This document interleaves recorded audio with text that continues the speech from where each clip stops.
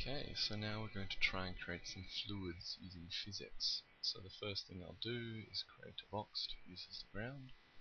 Go over to my Utilities tab and say make physical static rigid body is correct and press add selected. So now I have a ground. So the next thing I'll do is go to my helpers, choose nVidia Physx and create fluid.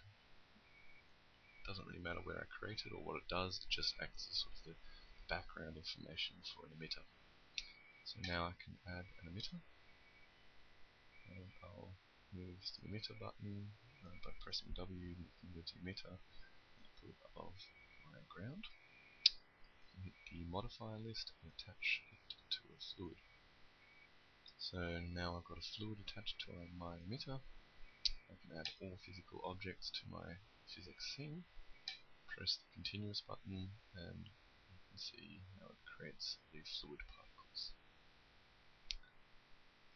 And that's it.